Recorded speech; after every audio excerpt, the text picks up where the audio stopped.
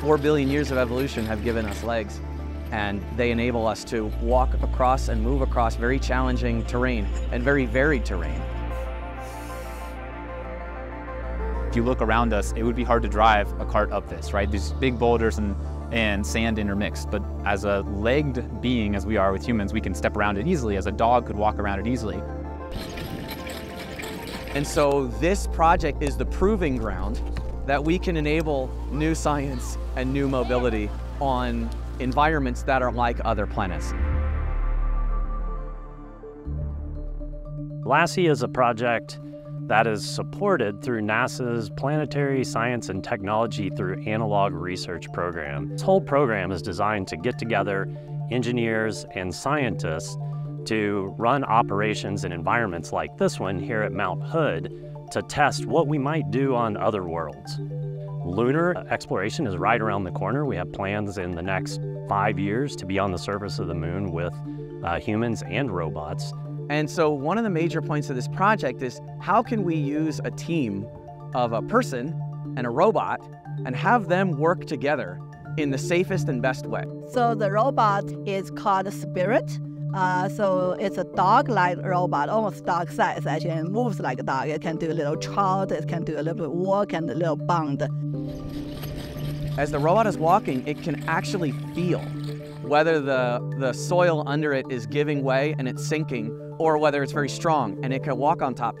Similar to the way that when we walk on uneven surfaces as humans, we can sort of detect how the ground is shifting beneath our feet, a legged robot is capable of the exact same thing. And so they're not only able to change the way that they walk in order to move across that terrain, but they can also learn about the behavior of that soil or that ice or that material underneath them. The legs enable a new kind of exploration and a new kind of scientific learning.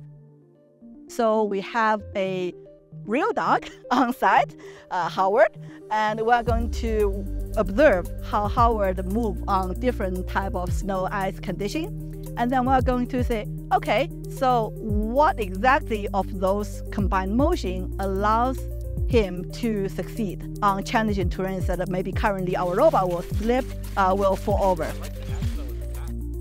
We're trying to see, okay, can we make some hypothesis on, it might be this, right? It might be the foot morphology. It might be the, the speed when you touch down. It might be the angle when you touch down. And then we're going to test that systematically in our robot. And that will allow us to make way better future robots that, will be inspired from the animals' mobility.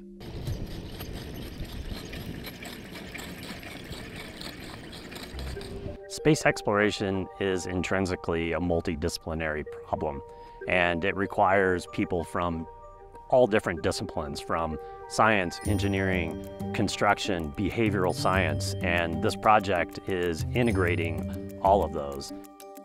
These grand challenges that we face as a human species, they're not going to be solved by a single discipline. It's going to take people with different sets of training, with different perspectives, coming together for us to make progress on these complicated things like human-robot teaming for planetary exploration. It's important to realize that the ecosystem that is space exploration is significantly beyond just NASA. We're leveraging the best researchers in their field from the different universities, students from undergraduate to graduate level to postdoctoral level.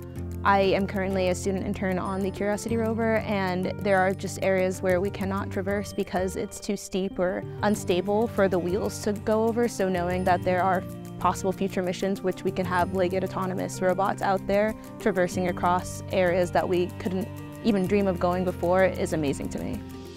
So I think that there are existential questions, and they trace us all the way back to really, the deepest questions of why are we here? How did we get here? And so there are really deep aspects that humans have always been driven to explore and go to the next frontier.